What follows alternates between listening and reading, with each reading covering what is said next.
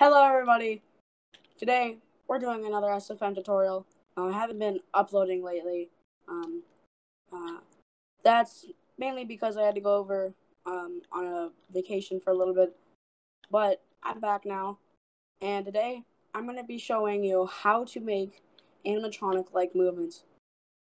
Now, I don't see a whole lot of people, especially new people, because this is something that I don't think that the tutorials ever showed you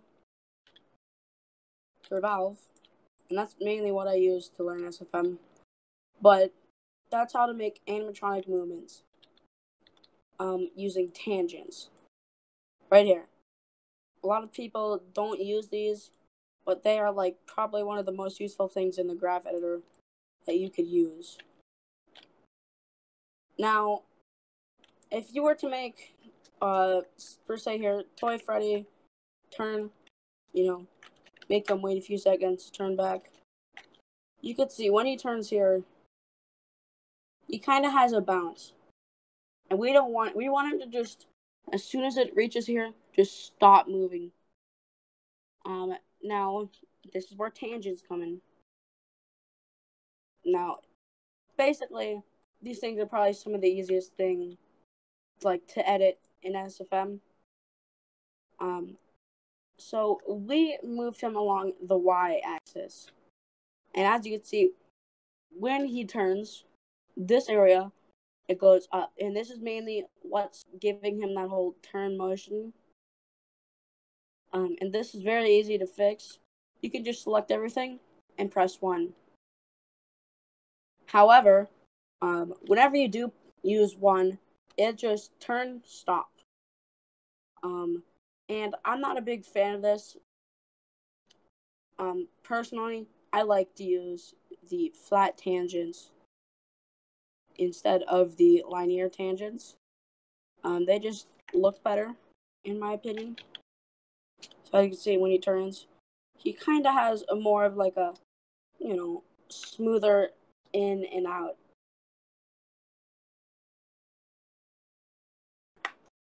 So basically, right now you could stop watching the video, since that's really the basics of making animatronic movement. But there are a few more things that can make this right here look a whole lot better. And one of those things is making it smooth. Now, making it smooth is probably, it's like super easy. So all you have to do really is just go into the motion editor and make sure everything's selected. Everything right here has to be selected. And what you're going to do, we're in the procedural thing over here, there's a slider called smooth. Now, we're going to drag it out once. Now, already, you can't really tell the difference. But if you just smooth that out a little bit, you can really see how much he looks like he's moving like an animatronic. Now, that's really the basics of animatronic movement. But there's something else that I want to make sure other people know, and that is realistic camera movements. Now, this also has something to do with the motion editor. So what we're going to do is we're just going to go in here, and we're going to grab our camera 1, and we're just going to get it to a good place. I'll say like right here looking up at them. Now, realistic movements. Really, you don't, the thing that I used to do, especially in the 2 show stage performance I was working on, is I just did this. I just moved the camera all around like this. And this doesn't look that bad. But there's a way more simpler and way overall better looking thing you could do. And that's using the jitter and the procedural tab again. Now, if we turn this up, you can see, oh, my bad. Let's just slightly move it down here. Okay. Alright.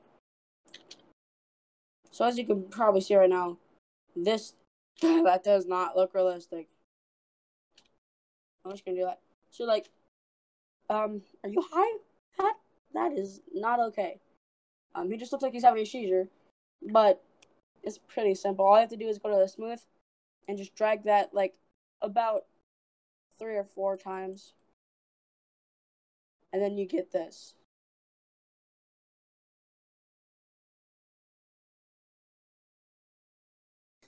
Now, if it's not moving too much for you, all you have to do is make the jitter go up higher and make it smooth again.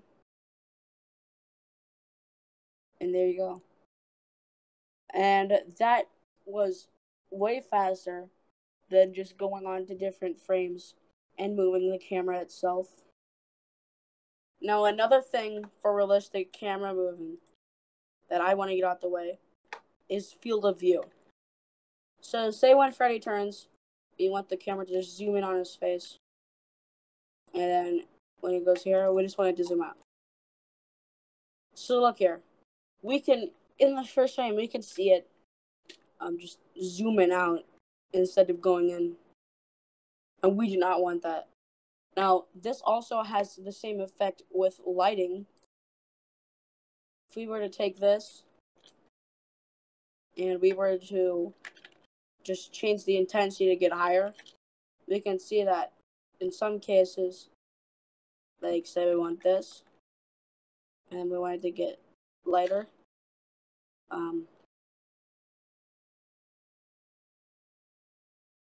Now, this is the whole motion thing is very weird, but there are a few times I've had animating that lights will fade to black, and this is all because of the whole motion and everything. Now, we don't want this camera thing to happen. So what you're going to do is you're going to go into here, and you're going to just close transform, you don't have to worry about it. And we're going to go up to field of view. You can already tell what I'm going to do. Just go ahead and press 1, not 2. I think that 1 is a much better fit for this. So as you can see, instead of going out, it'll just zoom in on his face, and then it'll zoom out. Again, you can apply the jitter effect and get that nice motion. We don't want that. Oh, jeez. But you probably don't want to make it that jittery. But that's the basics of making whole animatronic show stage realistic as performance. Now, before I end this video, something else that I just want to mention is if you're making a realistic type animation, don't do this. Don't make his arms go out. Don't make his heads do this. Now, you can move his torso kind of like this if you want, but not like this. Try to be reasonable with how animatronics could bend their limbs. Because, like, obviously, animatronic can't do this. And that's all I have to show, really. Now, I did get a comment from someone that wanted me to make a whole item disappear and reappear, so the next video I'll make will definitely be for that. So just stay tuned, and the next tutorial I'll show you guys how to make a prop disappear and reappear. Alright guys, see you on the flip side.